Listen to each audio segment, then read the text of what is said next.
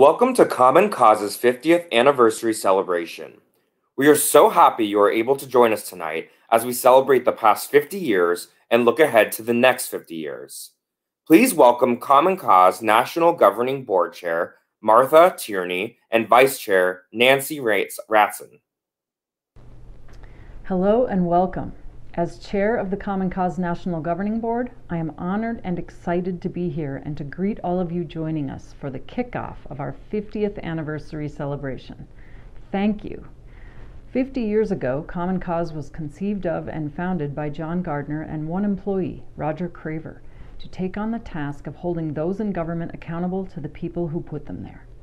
A seemingly daunting undertaking that over time has become a part of the very fabric of our democracy, questioning abuses of power, shining a light on self-serving public actors and actions, exposing violations of due process, moving reforms to create more transparency, and always providing a platform for the voices, perspectives, and participation of all people.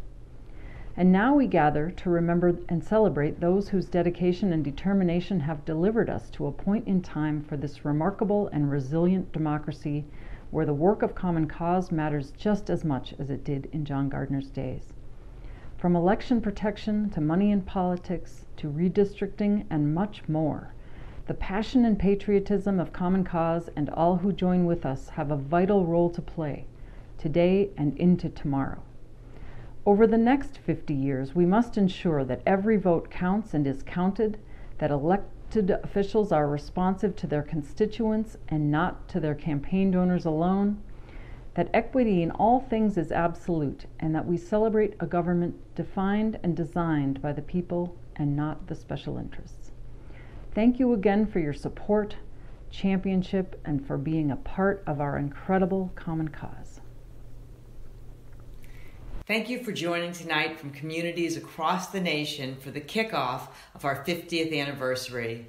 There is much to celebrate, both as we look back over the past 5 decades on the leadership and impact of Common Cause, and as we move forward and continue our essential work of creating an enduring democracy that works for all.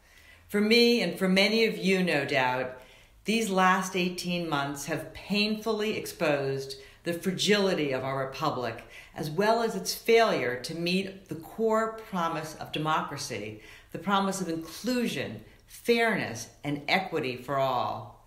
This time has also reinforced the vision and value of Common Cause, and most potently, our essential power to deliver a movement of citizens that demand and will work relentlessly to actualize bold, inclusive solutions and truly equitable structures of democracy that lift and serve us all.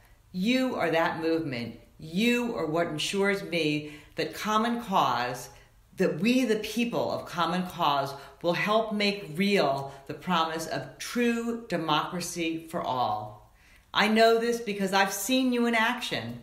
Notwithstanding a worldwide pandemic, our extraordinary staff and our 1.2 million members across the country adapted quickly and acted responsively. At every turn, you delivered your voice and your power through Common Cause to safeguard and defend our democracy from assaults and to protect the most precious right of a democracy, a safe, accessible, fair election. You helped our nation stay focused on the fundamental promise that every individual in every community across this country counts and must be counted. There is still much work to be done to repair and heal this nation and meet the promise of equity for all.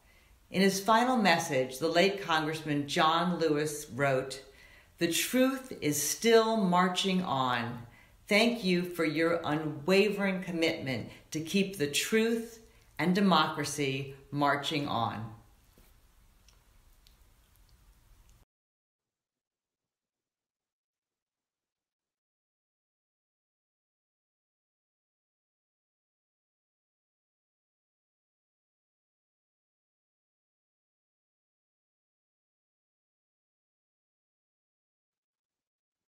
Please welcome Chair of the Common Cause Connecticut Advisory Board and National Governing Board Member, Dr. Bilal Sekou. This is a moment 50 years in the making, and I'm so honored to be here with each of you tonight. I'm especially eager to talk with you about something near and dear to my heart, something that truly makes Common Cause unique. I'm talking, of course, about the impressive ground level work being done by Common Cause in our states and local communities. It's well known that Common Cause is a powerful actor on the national stage. But it's the network of state offices that truly make Common Cause a national powerhouse. And that's what attracted me to Common Cause right from the start. I was inspired by the victories already won. Reforms like establishing open meetings and public records laws, campaign finance reform, sweeping ethics reform, small dollar public financing, and more accessible voting laws. And I could see the limitless potential of a coordinated local and national strategy. It was the perfect recipe to deliver people-powered results that I know are the key to delivering on our democracy's promise to all Americans. I wanted to be a part of it. That's why I joined the advisory board of Common Cause in Connecticut in 2009 and later became chair of the state board, and now I'm a member of the Common Cause National Governing Board. In my home state of Connecticut, we crafted, fought for, won, and continue to expand and defend citizens' financing of elections.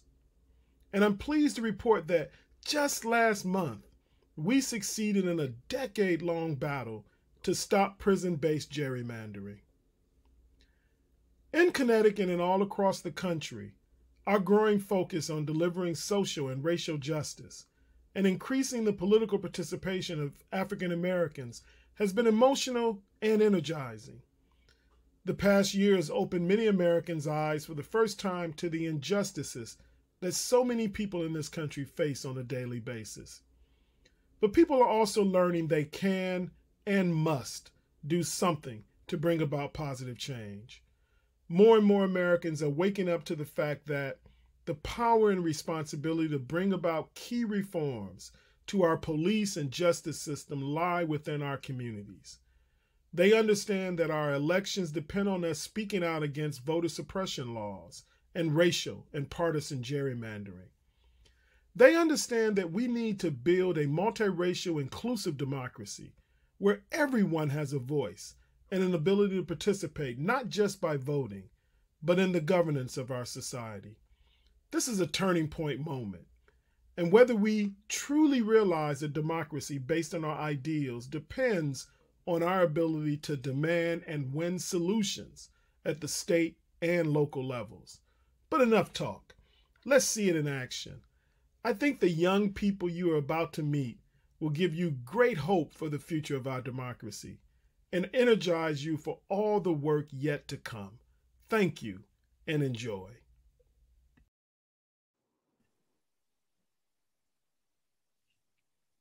Good evening. My name is Gavin Johnson, and I'm a junior at Charleston High School in Charleston, Illinois.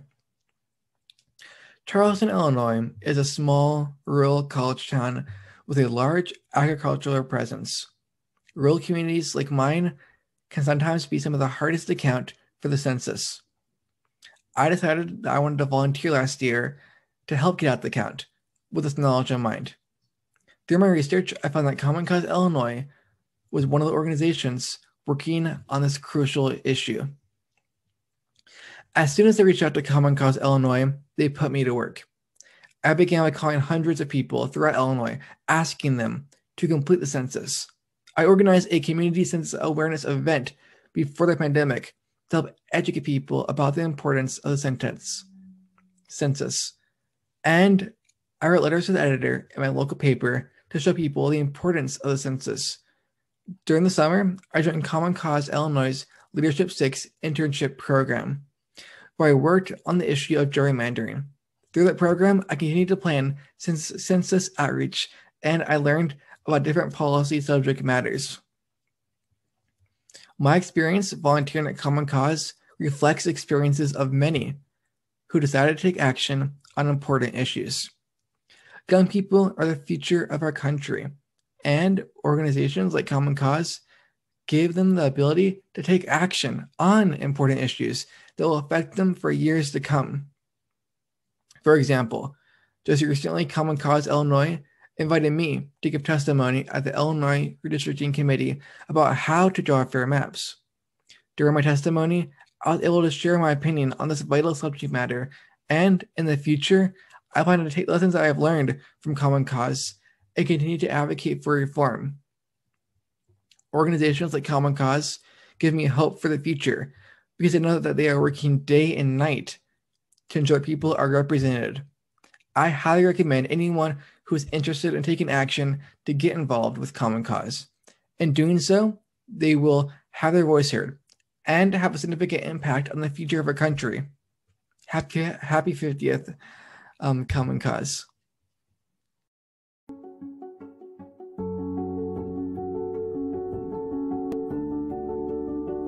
My life without a car started in 2015. I had a medical event called an AVM and lost about half of my vision. So that means I have to get around other ways. That involves buses, that involves friends, that involves a lot of walking, Uber when I can swing that price. That's the reality for me and for a lot of other people. I do have a state ID. I've been able to maintain that. It's important for a lot of other reasons, but I can understand how difficult that is to get now because I've had to do it. It's a difficult situation when you don't have the freedom of being able to just drive.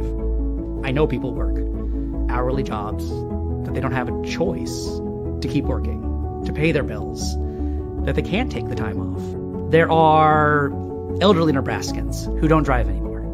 There are people who live in rural towns and are disabled, whether they're part of our unhomed community, whether they're students.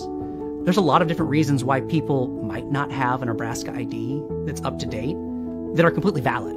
It's how do you get to the location? And do you have the funds to pay for what's necessary? If they're not using their ID other than to go and vote, which is going to be a lot of people, that is a poll tax. I think it will stop people from voting because someone's going to show up at the poll and not have their ID. And if we had any data that told us there was real fraud going on, it might be one thing, but we don't. We already go through a process of registering voters, making sure they are who they are, and that on election day, they're at the address that they said they were at. This doesn't add anything to that. It simply adds a barrier for the individual, but in terms of real security, this does nothing. And so requiring that these people get a state ID just for voting is kind of crazy. It seems like an easy process, but once life puts you in the circumstances that I've been put in, it's not as easy as it seems. The reality is we don't all live the same life. We don't all have the exact same experience. And we have to take that into account. We have to think that not everyone is going to be able to do what I do, to have the freedom I have. We should make sure that their voice is heard too, and that the laws we put in place don't cut them out, don't put them as a secondary citizen, but instead encourage them and protect them.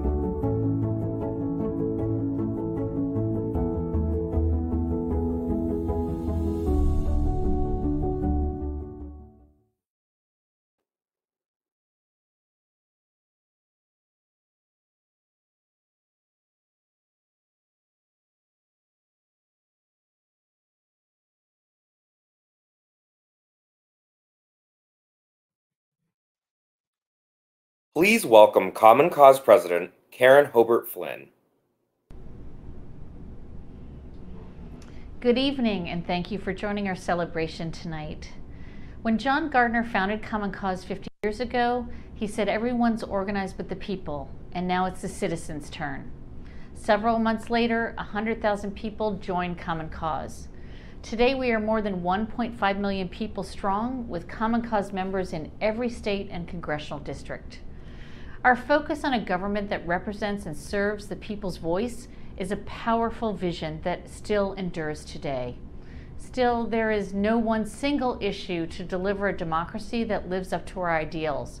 Our work must be multifaceted and dynamic, meeting the challenges of the moment.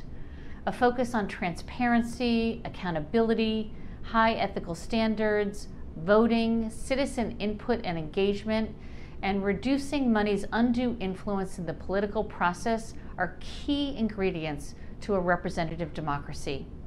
And at the same time, we must reckon with our country's founding, with institutions and laws built on slavery. The legacy of racism and oppression continues to this day. In many ways, our country's systems were never envisioned or built for a multiracial, participatory democracy. And that is why we must change those systems and those structures. Common Cause has a long history of passing reforms to help deliver on the promise of democracy.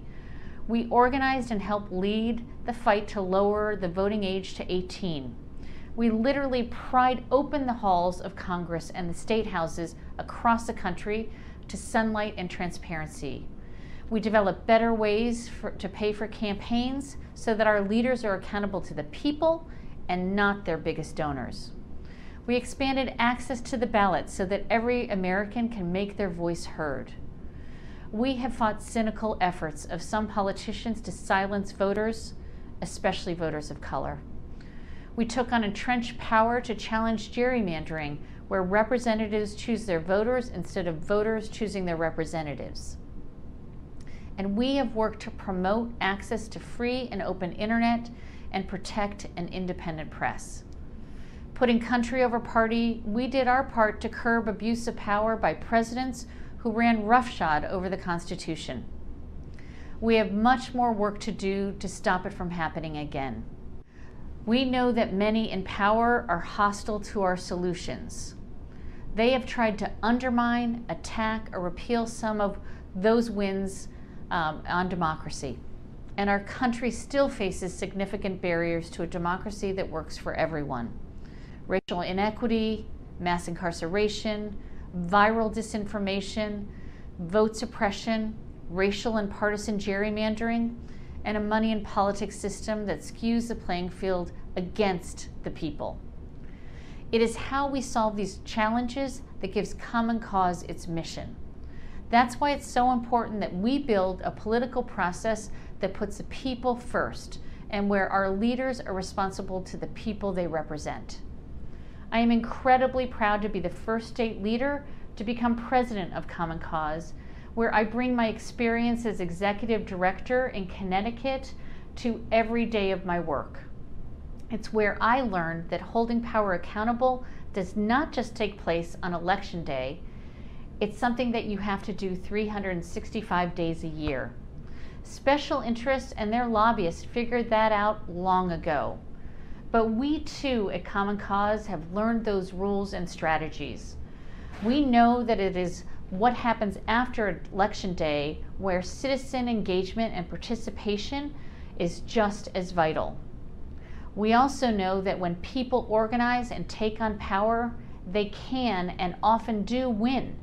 These fights are incredibly hard, and I'm not going to lie to you, they can take multiple years to win.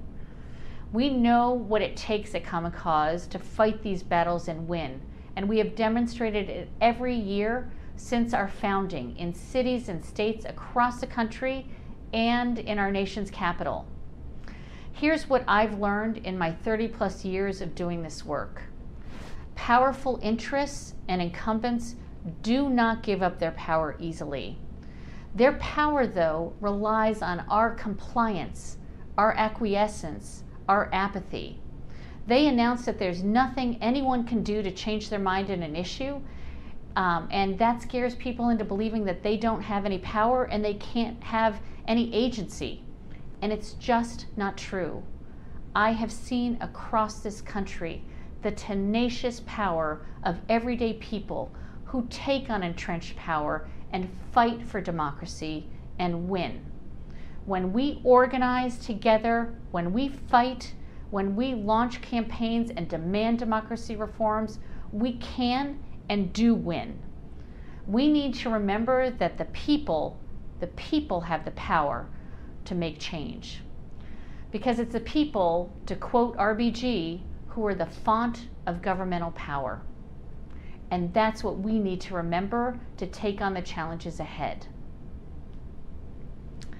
Speaking of challenges, now it is my honor to introduce somebody who's taken on many challenges. His name is Joe Goldman, and he is the recipient of this year's Common Cause President's Luminary Award, which is for individuals of prominence and brilliant achievement who have shown an extraordinary commitment to the pro-democracy agenda. Joe is the president of the Democracy Fund, and since 2014, the Democracy Fund has made grants of more than $150 million that support those working to strengthen our democracy through the pursuit of a vibrant and diverse public square, free and fair elections, accountable government, and a just and inclusive society. Joe understands the challenges that our system of politics faces at this moment. He has spoken out forcefully about how much we all need to do as we, in his words, work our way back from a democracy weakened by disinformation, rising white nationalism, and a breakdown of the institutions that hold up our republic.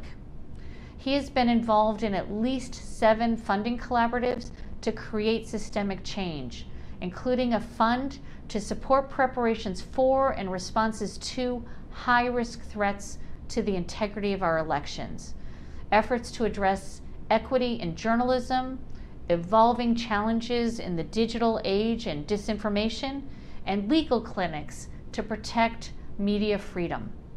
Leading up to the 2020 election, Joe worked to bring in new resources to lean into supporting democracy at a really critical time in our history.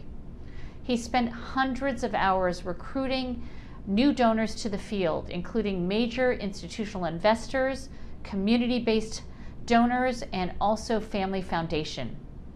Joe's work was essential to building and distributing resources to support nonpartisan work for free and fair elections, despite the many, many challenges we faced in 2020. We know the election of 2020 was not the end of our work. There is so much work ahead. As Joe has written, the next few years will be a make or break moment that will shape how the American people regard their democracy. Our government must demonstrate itself capable of reinvention, able to meet the challenges of this moment and responsive to the needs of the public at this fragile time. We are so grateful to you, Joe, for your tremendous leadership and service to our country. Congratulations and thank you. To Karen and everyone at Common Cause, I want to thank you for this award. It really is a great honor. As far as I'm concerned, the staff and volunteers of Common Cause are heroes. In communities across the country, you've kept the flame alive, rallying folks to stand up to the dangerous attacks that we've seen on our democracy. Truly, we are all in your debt. We all know just how precarious this moment is for our democracy. I want to promise you tonight that everyone at the Democracy Fund has your back. It's our job to make sure that champions like you have the resources you need to meet this historic moment. Thank you again for this honor. I look forward to continuing to be your partner, your supporter, and your greatest fan. Thank you so much.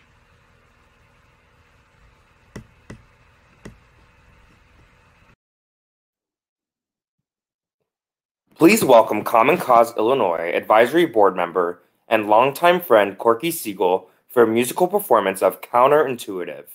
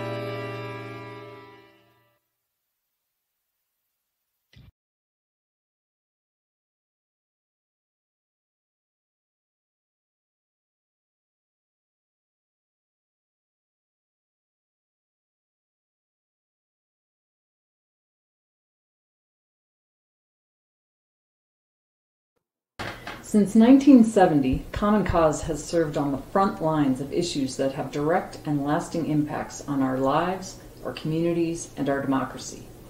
From the local level to the halls of Congress to the courts, Common Cause's people and programs together educate, advocate, and litigate to ensure that the voices of individuals are heard, counted, and centered in the work of government and our public leaders. Collectively, we work to hold power accountable, mobilize and engage citizenry, protect the public interest, and foster more inclusive and equitable communities.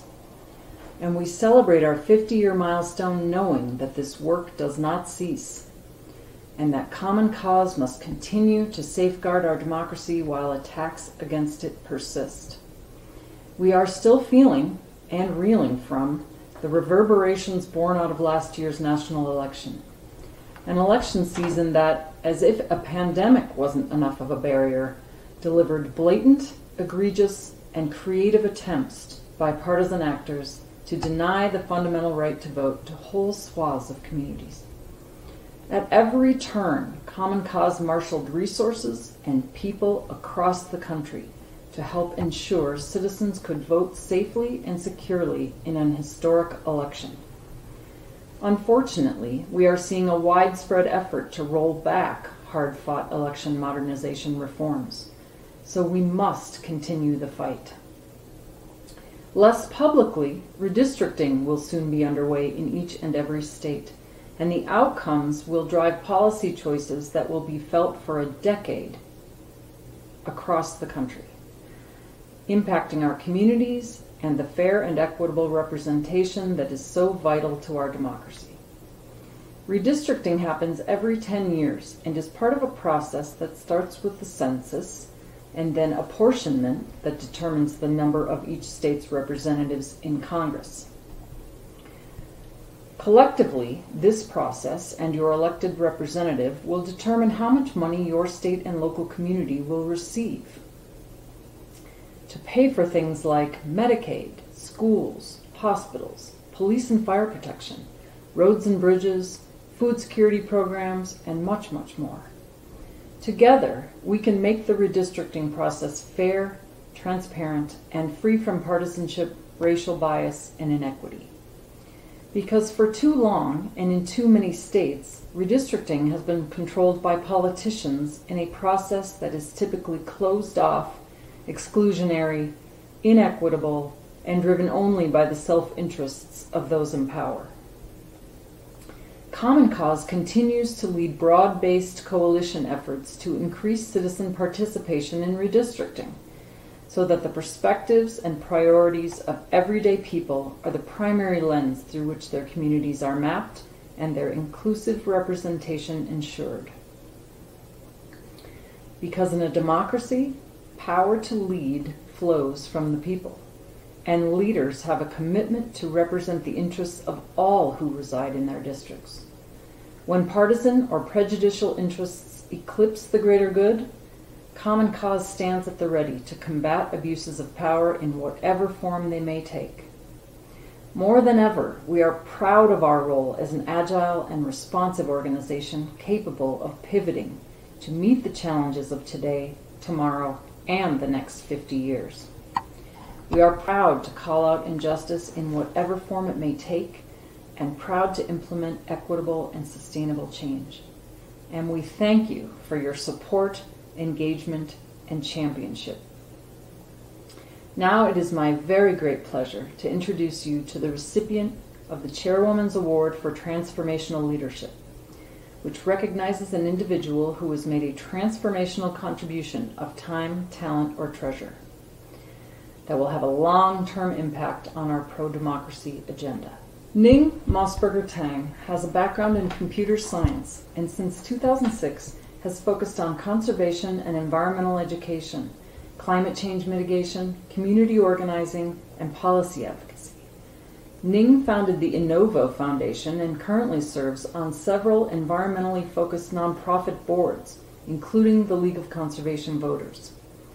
In the beginning of the pandemic, she founded Step Up in Crisis and raised millions of dollars for personal protective equipment for healthcare workers, low-income communities, communities of color, and Native American reservations. She also founded the Blue Wave Postcard Movement, which runs voter education and turnout campaigns that reach millions of households. Ning has been a tireless advocate for strong democracy reform, including championing and engaging others in passage of the For the People Act. Ning inspires everyone who meets her as a tenacious leader who is transforming democracy and giving power back to the people. Thank you, Ning, for your energy, dedication, and courageous creativity on behalf of our democracy.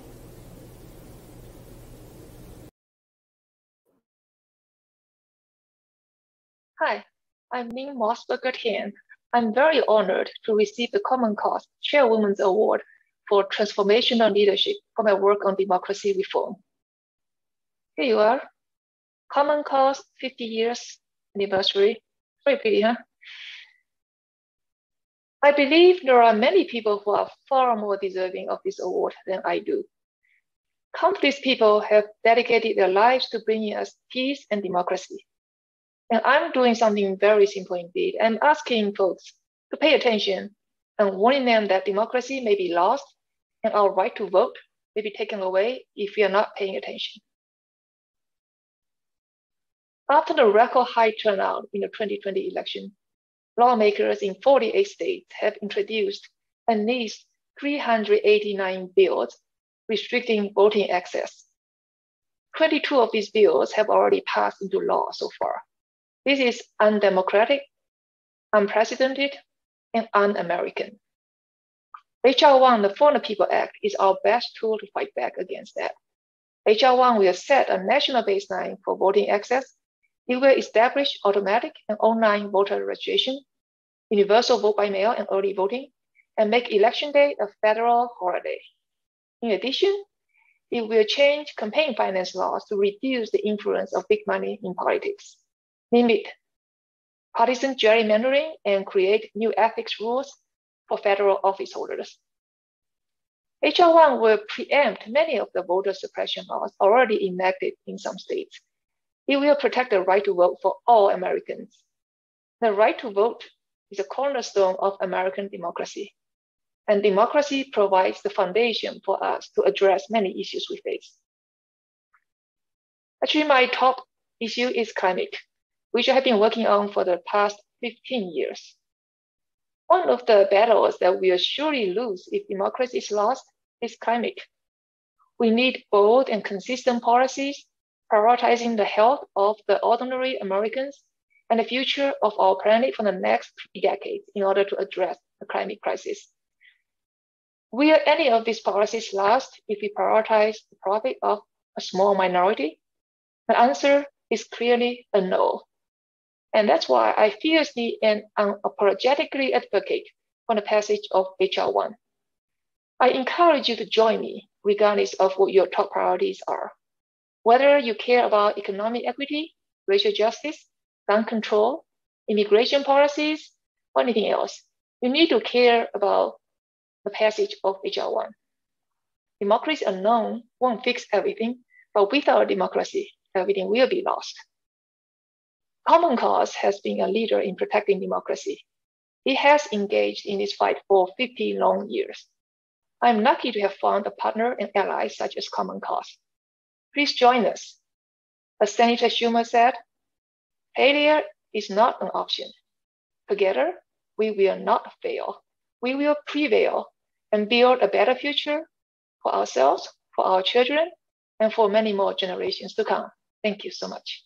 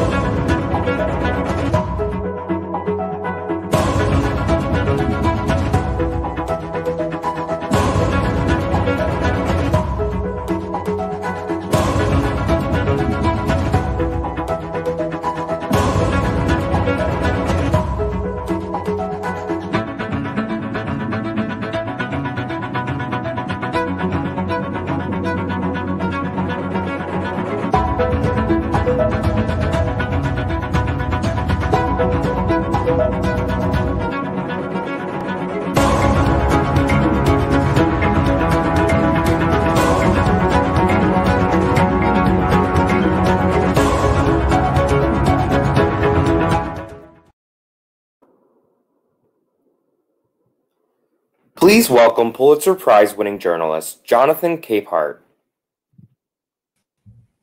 Good evening, everyone. It's time now for an important conversation, one on the state of democracy, our democracy.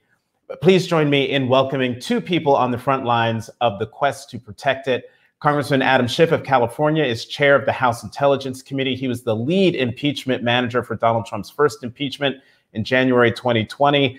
And in 2 weeks, it'll be his birthday. So early happy birthday and welcome, Chairman Schiff. And everyone here knows Karen Hobart Flynn. She is the 9th president of Common Cause, a position she has held for the last 5 years in a career with Common Cause that spans more than 25 years. So welcome, President Flynn. Thank you. Thank you very much. So Chairman Schiff, I'm going to start with you. As I mentioned before, you led the first impeachment of Trump, the investigation and the Senate trial into Trump's shakedown of a foreign government. In your closing speech at that trial, you said, quote, "If truth doesn't matter, we're lost."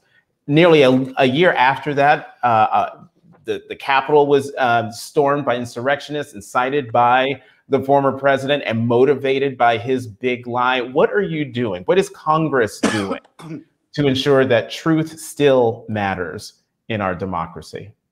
Jonathan, thank you for the question, and thank you for moderating the discussion. And Karen, thank you for your phenomenal work. What a pleasure to join you. Look, I think of all of the pernicious actions of the prior administration, among the most damaging was this relentless assault on the truth. The whole idea that we're all entitled to our own alternate facts, that truth isn't truth.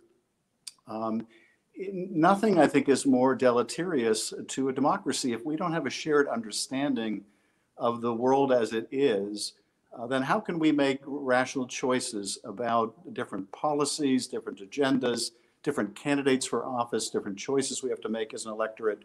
It's impossible. And so I think this is fundamental, is to reclaim a sense of the truth again. And we see this debate being played out with respect to the events of January 6th and the fight over a commission that would establish the record, what took place, and what the complicity was of the prior administration, of people in Congress, of those in the public. And so I think the fight for that commission, a nonpartisan, bipartisan commission, is part of fleshing out the full facts and the truth. We are trying to vigorously push back against those who would reinvent history. You see members of Congress already indulging in fanciful and dangerous thinking that this was nothing more than a tourist visit, and that what they saw, what the world saw, they shouldn't believe their lying eyes.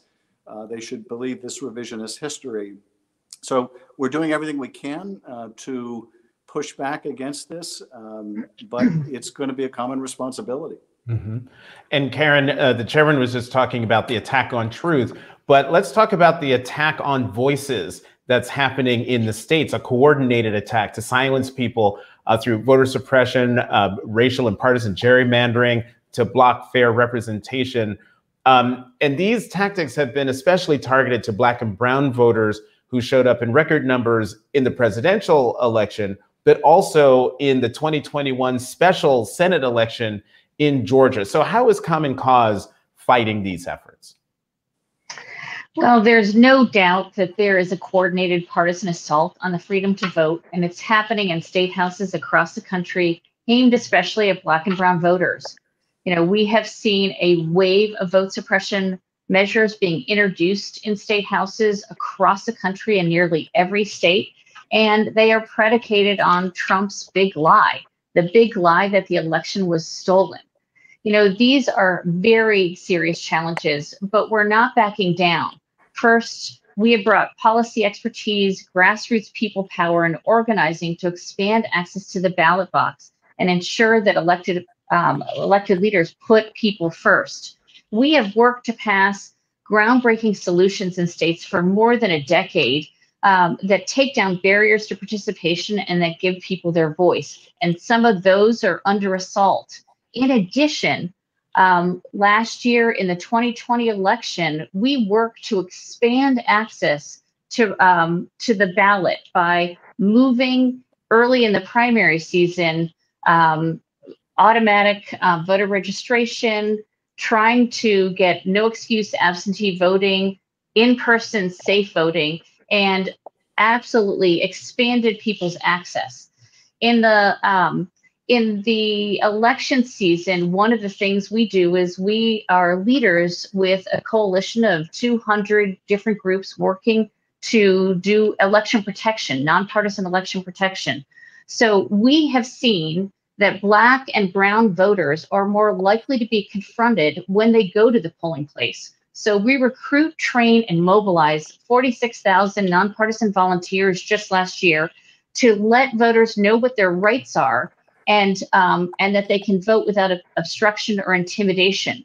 We also have been pushing back at the poisonous uptick in viral disinformation that is designed to confuse voters and keep them away from voting. Because we did those things, we saw the highest voter turnout in 100 years. So we need to continue to push back against these measures that are showing up at the state level, but also Congress has a once-in-a-generation opportunity to pass two critical pieces of legislation, the For the People Act and the John Lewis Voting Rights Advancement Act. The For the People Act is made up of common sense solutions that have passed with Republican, Democratic, and independent support at the state level. And also, these measures can override many of the bad bills that are moving at the state level now. In addition, the John Lewis Voting Rights Act will stop future bad bills until they are federally reviewed in places with a record of racial discrimination in voting. We need to pass both of these bills in the next few months and also take on the challenge of ensuring that the Senate is not going to block access to this by moving Senate rules reform as well. Chairman Schiff, I got to get you talking about the incredible and unprecedented abuse of power that took place in the previous administration, both by the previous president, but also by others within the administration. We're talking about obstructing justice, as you well know, manipulating the DOJ, enriching himself and his businesses. What can Congress do to prevent this from ever happening again with any future president? Well, first of all, I think the existential need is to pass H.R. 1 and the John Lewis Act, as Karen was saying, since voting is so foundational to all of these other protections and rights. But there's a follow-on package that I introduced last session that I'll be reintroducing. We're trying to vet it with the current administration and hoping we're not to receive the same hostility that we received from the last administration about it. But it would address a lot of these abuses. So the Protecting Our Democracy Act is what it's called.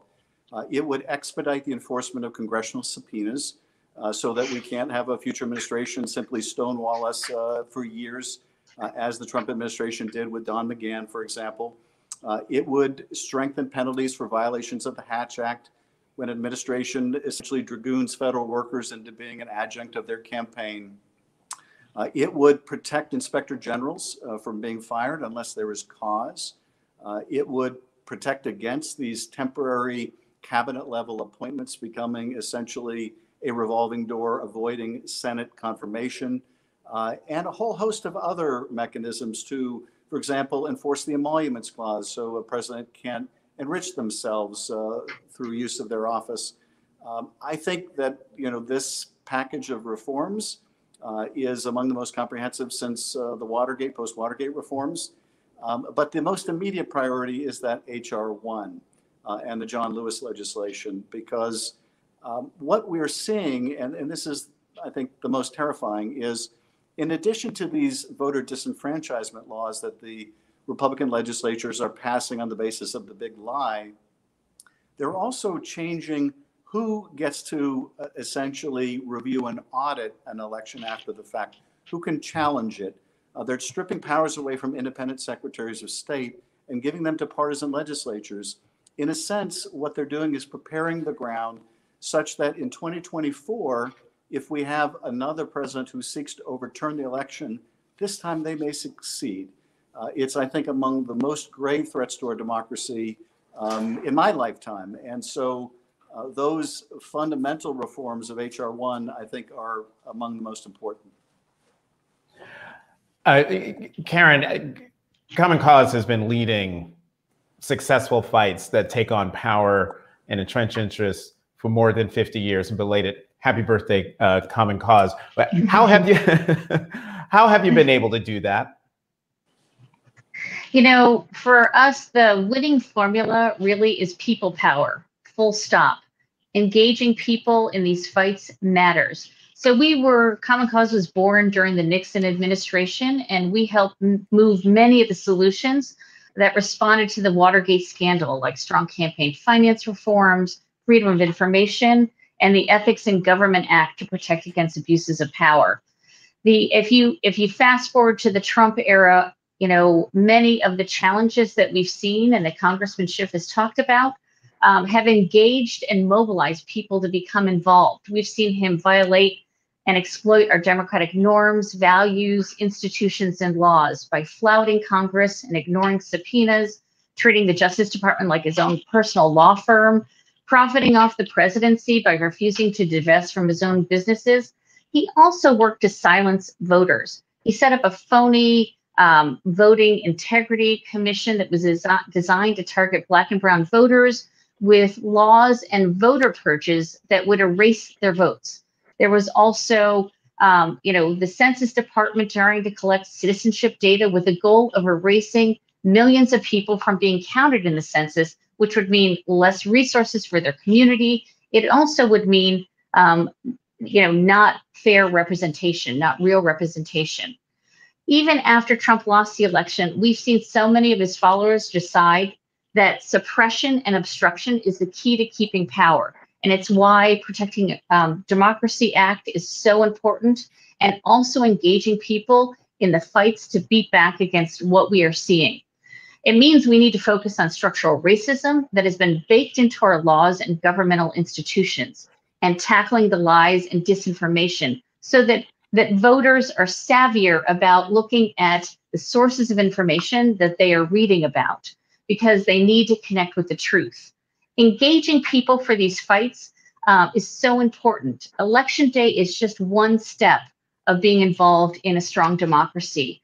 We know that you need to have savvy know-how, how to advocate in the halls of Congress and state houses, that people need to build relationships, work in coalition, and then we also know the biggest and strongest piece is having grassroots people pushing on the outside. You can be the best lobbyist in the world, but if you do not have grassroots pressure, you can't pass anything. Common Cause works on these issues, and we stay engaged, win or lose. Sometimes these reforms take many years to pass because taking on power, that is what it takes. We also stick around to ensure that anything we win, that we implement it. We don't parachute in and out. So to me, organizing, speaking truth to power, knowing what you're talking about, and being willing to stick around to see it through, engaging grassroots activists, that is the winning formula.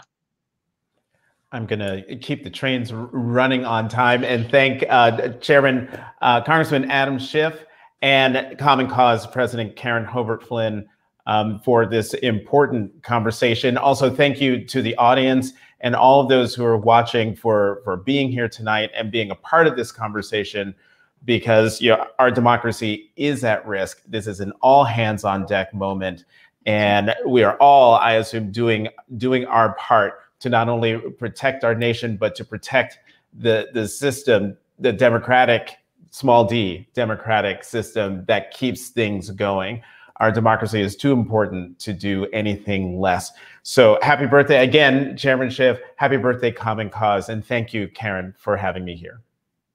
Thank you, Jonathan. It was an honor to have you join us. And Congressman Schiff, thank you again for your leadership in Congress. And we will be with you on Protecting Democracy Act. Well, thank you very much.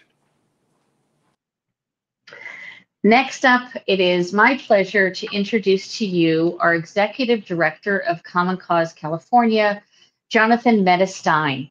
I love the story of Jonathan's career path. He started as a graduate fellow with Common Cause in California many years ago. Soon after, he joined Common Cause California State Advisory Board, where he served for 10 years. He became chair of that for 5 of those years, and also is an attorney that worked with the ACLU and also Asian Americans Advancing Justice, focused on voting rights. He also served on the Oakland Ethics Commission, where he worked to strengthen the public financing program in Oakland, and then became our executive director of the California organization in 2020. So it's been great working with him. He's an amazing leader. And so take it away, Jonathan. Thank you, Karen, and thank you for your leadership. My name is Jonathan Methestein. It's a pleasure to join you from California, where our small but mighty team here works on voting rights, redistricting reform, money and politics reform, and media and democracy issues, all in service of building a better and more inclusive democracy in the Golden State. It is my great privilege to award the John W. Gardner Award for Visionary Leadership to California Congressman Adam Schiff for his long track record of fighting for democratic values and working to defend our democratic institutions. 10 years ago, Congressman Schiff led the fight for the Daniel Pearl Freedom of the Press Act, meant to protect the freedom of the press overseas. The bill calls upon the State Department to identify and spotlight governments that seek to silence media opposition and violate press freedoms. Last year, Congressman Schiff introduced the Protecting Our Democracy Act, a comprehensive package of democratic reforms that he mentioned just moments ago. In addition to the thing, as Congressman Schiff noted in his earlier remarks, the bill would also prevent abuse of the presidential pardon power, help strengthen our system of checks and balances, prevent politicalization and corruption of the Department of Justice, and more. Today, Congressman Schiff is a strong supporter of the For the People Act, chairs the House Permanent Select Committee on Intelligence, and perhaps what he is best known for by many, he recently led the powerful and persuasive first impeachment effort against ex-President Donald Trump. We give the John W. Gardner Award, named for our founder, to an American leader whose work demonstrates exceptional foresight, creativity, and vision, and who holds power accountable and who furthers a pro-democracy agenda in this country. I'm sure you'll agree that Congressman Schiff fits that bill. We're thrilled to honor Congressman Adam Schiff with Common Cause's John W. Gardner Award for Visionary Leadership. Congratulations, Congressman Schiff, and thank you.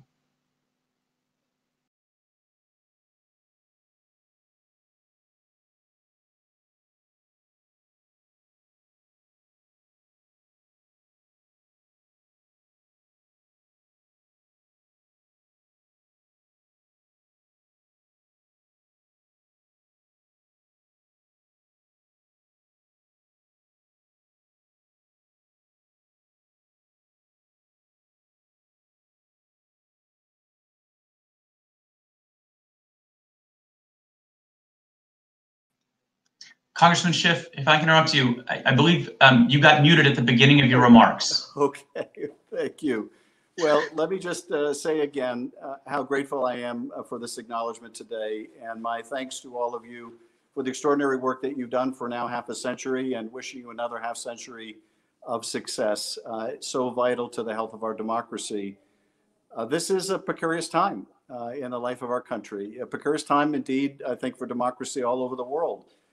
We, I think, took it as a immutable law of nature that democracy would be ever expanding around the world. We have, I think, since World War II, lived in a world in which our freedoms were always growing. The freedom to associate with whom we would, to speak our piece, to love who we loved, only to find that there was nothing inexorable about this. And indeed, globally, I think we are at a dangerous inflection point where the autocrats have been on the rise now for much of the last decade. And year after year, we see fewer people living in freedom. And at the same time, we have seen, I think, a remarkable and dangerous turn here at home, where there have been attacks on the independence of the Justice Department, where the prior administration would use the department as a shield to protect those who would cover up or lie for the president, and as a sword to go after the president's list of enemies. We have seen an administration use the office of the presidency to enrich itself at the expense of the country. We have seen a president go after our watchdogs, our inspectors general, and fire them for simply doing their job. Norm after norm has broken down. I think it probably came as a great shock to the last president just how vulnerable those guardrails really were, just how weak, in fact, those norms of office were. And so it falls on all of us, I think, to put teeth back into those protections, to ensure that our democracy is put back on a solid foundation after the last 4 years. And the work of Common Cause is vital to that enterprise. So thank you for everything you do. Thank you in particular for your championing of H.R. 1. This is, I think, existential to the health of our democracy. It is foundational.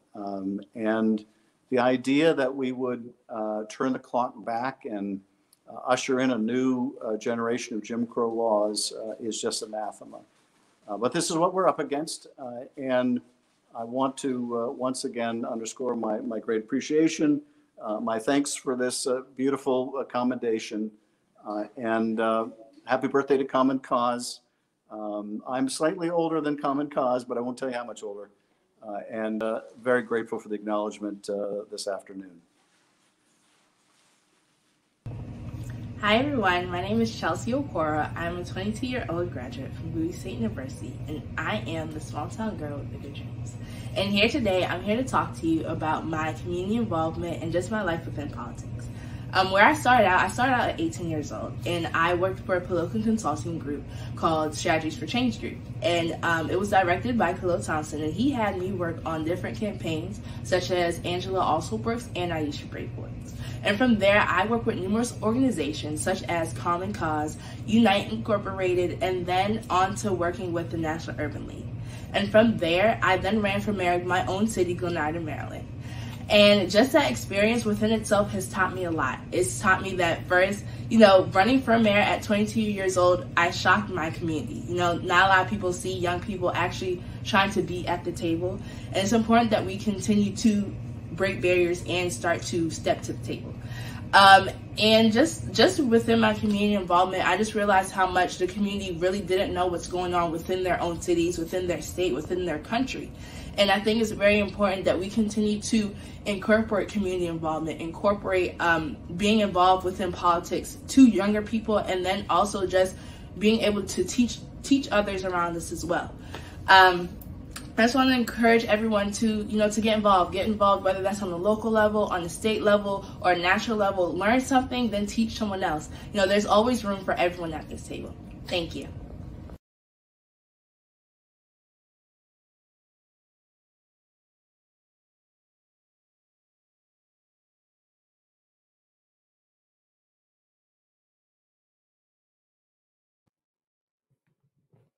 Please welcome Chairman Emeritus Robert Reich.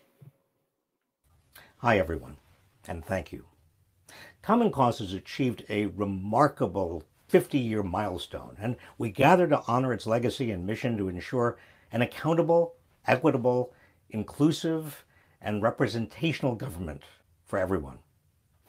As many of you know, my first job with Common Cause was during the summer of 1972, way back then, just 2 years after John Gardner founded the national organization.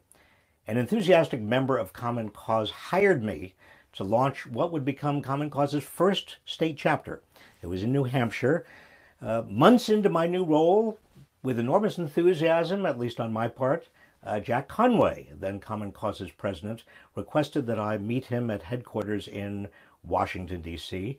My excitement was huge, but it was soon quashed when he told me that Common Cause did not have state chapters, and my early efforts were for naught. Not a very promising start to my near lifelong relationship with this extraordinary organization. Still, the Common Cause bug had bit, and I stayed in touch with both Jack and his successor, David Cohen. I later met Fred Wertheimer, who suggested I join Common Cause's National Governing Board. Now, by that time, Richard Nixon had resigned rather than be impeached. Washington was buzzing with post-Watergate reforms, and Common Cause was playing a leading role in it all. I marveled at Fred's energy and enthusiasm, as well as his command of facts and legal arguments, and I still do. Archibald Cox served as the chair of the National Governing Board then, navigating our way with his intellect and sharp moral compass. Later, while serving as Secretary of Labor under the Clinton administration, I had occasion to meet with Fred and Common Cause staffers, and I became aware of Common Cause's growing clout and effectiveness in Washington and across the country. I also became personally preoccupied with the issue of widening income inequality in America and the connection between increasing wealth moving into the hands of very few people and the escalating corruption of American democracy. In 2009, Common Cause President Bob Edgar asked if I would chair the National Governing Board, and quite frankly, the experience was one of the most satisfying of my life. Bob's sudden and early death in 2013 was a tragedy to everyone who had the pleasure of knowing and working with him. Then, in the run-up to the 2016 primaries, I took a leave of absence from my chair's responsibilities to help the Bernie Sanders campaign. As the 2018 midterms approached, I resigned rather than threaten Common Cause's nonpartisan charter and standing. Common Cause has accomplished an extraordinary amount over the last half-century, but our celebration is tempered by ongoing turmoil and tumult in cities and communities across the country, driven by prejudice, oppression, and hate, all perpetuated by those who feel that race-based and place-based malfeasance is their only path to power and authority. This circumstance is not new. Bad actors have populated our nation's government since its birth. And while it is partly the job of history to shout out a warning to those in the future, today I worry that not enough people are listening. Because what I find alarming is the determination of presumably intelligent people to intentionally deploy lies and falsehoods in an effort to manipulate democracy, almost beyond recognition, to feed their greed, egos, and their ambition. I believe the year 2020 brought us, as a country, as a democracy, as a people, to a demarcation point. Many of us looked upon our public leaders with frustrated dismay, and we wondered how to neuter their disinformation that was and remains so disruptive and even deadly. As a writer and commentator, I know words matter. Words are how thoughts and feelings are made manifest, and words, combined with actions, can achieve change and progress for some or drive exclusion and marginalization for others. So I find myself thinking about words and their meanings as they have evolved over time and as they've been deployed and misappropriated in response to heightened crises. In states across the country, for example, legislatures passing so-called election protection or election integrity bills that are barely designed efforts at voter suppression. They're aimed largely at voters from Black and brown communities. This includes Texas, where a legislator recently defended that state's voter suppression bill as necessary to retain, in his words, the, quote, purity of the ballot box, unquote, while pleading ignorance of language that evoked Jim Crow policies of the past. History! History! Is anyone listening?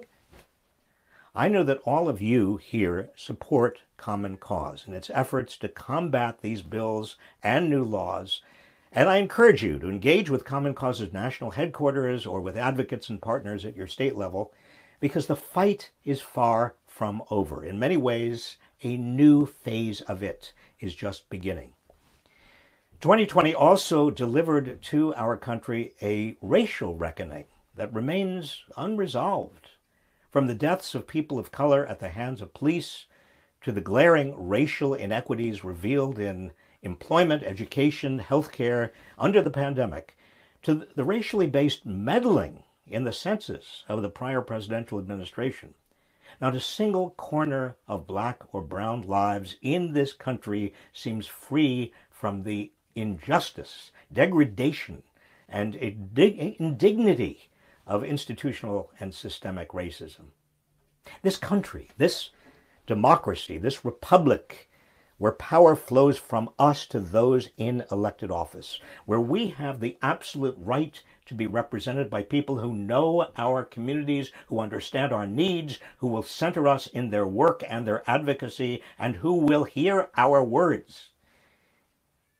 It is my fervent hope that the remainder of 2021 delivers a new beginning, a new foundation of equity in all forms, that from here on out we hold new truths to be self-evident, that all people are created equal regardless of ability, race, gender, creed, identity, faith, zip code, place of birth, or financial resources.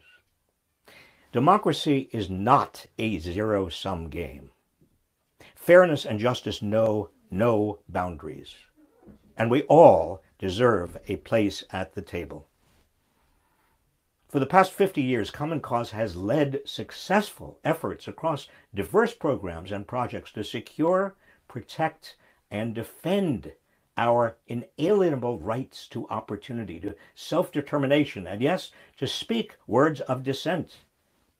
For it's only our right to question our leaders. It is our responsibility to question them.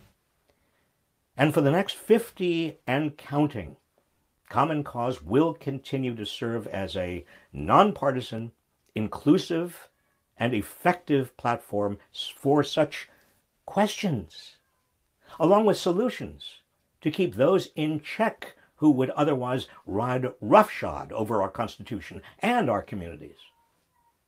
Please join me in a moment of silence to honor past Common Cause heroes, no longer with us, but whose spirits propel democracy's advocates and activists today.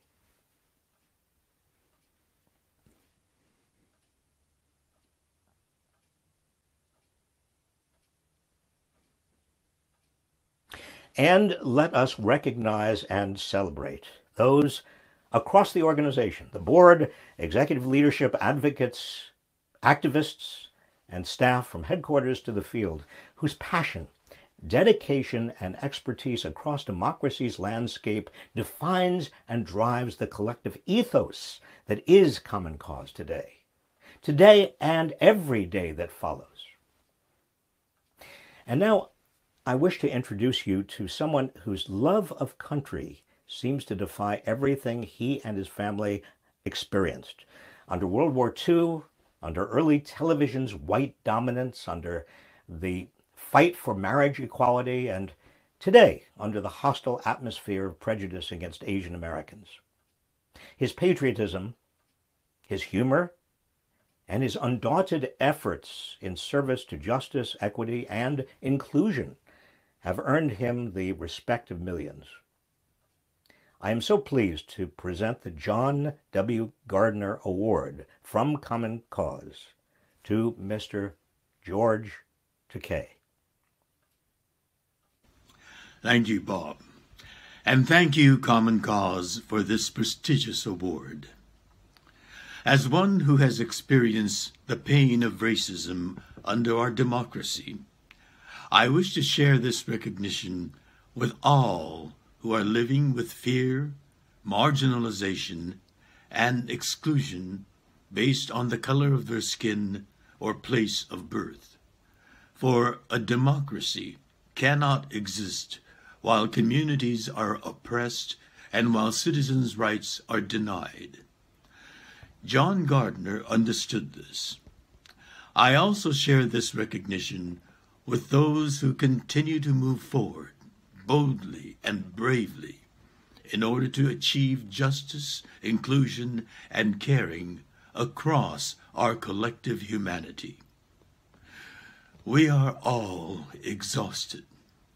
We are weary of seeing ourselves as victims in news stories when our stories are not new, but generations of families and friends before us still show us the way with a legacy of grit and determination. We cannot undo the horrors of our past, but we can commit to not perpetuating injustice in all its forms. we can know the names and honor the lives of those who died at the hands of racism and violence. And as hard as the work is, together, and hopefully, we can foster a global community where our differences make us stronger, and where liberties and opportunities are secured fairly, equitably, and unimpeded by hate and ignorance. This is what democracy means to me. Thank you. My name is Elisa Canty, and I'm the National Director of Youth Programs at Common Cause. Hi, my name is Fernicia Moore, and I'm the Youth Programs Coordinator at Common Cause. One of my favorite parts of traveling, whether it's in my home state of North Carolina, across the country, or abroad, is the murals and the street art that I see. It is always clear that behind every mural, there is someone trying to get their voice out to the world or highlight a current issue they see in their community. This global phenomenon is also known as artivism. It bridges the creative power of art with the strategic design of activism to bring forth social transformation. Artivism takes art beyond museums and galleries and activism beyond demonstrations in state houses, providing a level of adaptability and access that thrives in our contemporary society. This year, our goal is to uplift youth voices and perspectives on democracy issues through their creativity. With all of the difficulties we all experienced over the past year, we want to celebrate young people in their drive and motivation to help us create a better democracy. Whether they are passionate about redistricting, voting rights, criminal justice reform, media and democracy, campaign finance, fair courts, or voting age advocacy, we not only want to celebrate the 50th anniversaries of Common Cause and the 26th Amendment, but we also want to celebrate young people and their voice. That's why we are launching the My Voice, My Art, Our Cause, an art competition focused on the role of artivism in democracy reform. The official launch will be on July 1st, the anniversary of the 26th Amendment, which Common Cause was one of the organizations advocating for its passage. Submissions will be accepted through September 30th. For more information and updates, sign up at commoncause.org/artivism or follow the Common Cause Student Action Alliance on social media.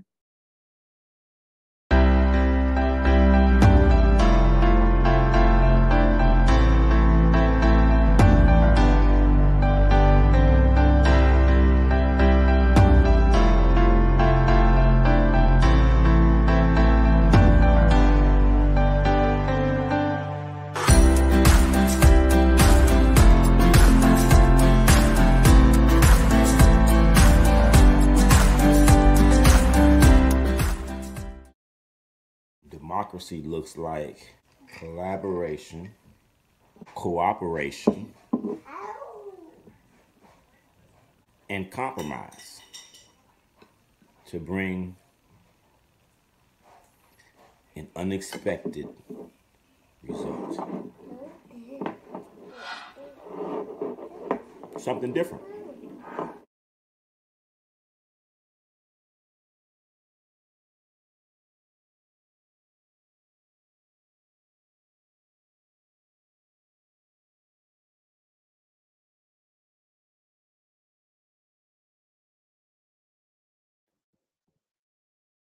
Please welcome back Common Cause President Karen Hobart Flynn.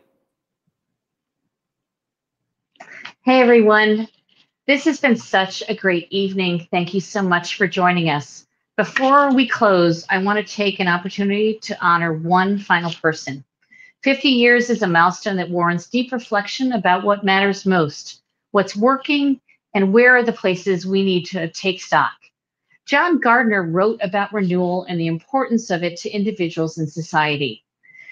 But renewal isn't always about change. It's also remembering the values and assessing if we are living up to them and renewing our commitment to them.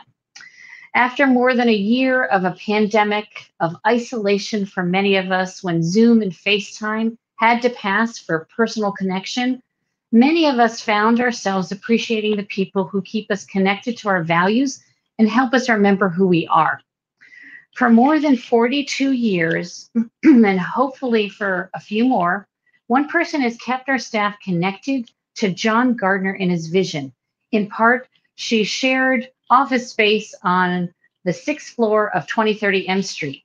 And she has been the voice on the other end of a call to common cause, ready to brighten our members' day, help them understand our issues, help them solve problems, accept a donation, or direct new donors to the right staff. If you are one of our donors who's been around, you already know Vernell Grissom. And if you don't, I'd like to share a little bit more about her. Vernell is Common Cause's longest tenured employee. And over the past 42 years, she has touched so many lives, including my own. Vernell has mentored hundreds of staff. She has talked with thousands and thousands of Common Cause members. And she has helped guide Common Cause through years of both turmoil and uncertainty, as well as joy and a lot of victories. Vernell is also our connection, not only to our members, but to John Gardner, who she admired and knew so well, as she shares stories with all of us about his leadership. She has embodied the belief that each of us has something important to say and do in this life. And that was the foundation of everything John Gardner believed.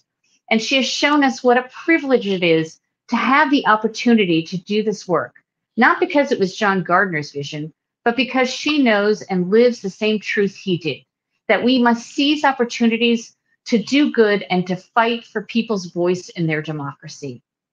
Vernell Grissom, we know you prefer not to have the spotlight on you, but please understand that you, like John Gardner, have reached that rare place in life that means, not that this is not just about you, it's about how you have helped so many of us to keep the spirit of John Gardner's ideas alive and inspire us with your wisdom.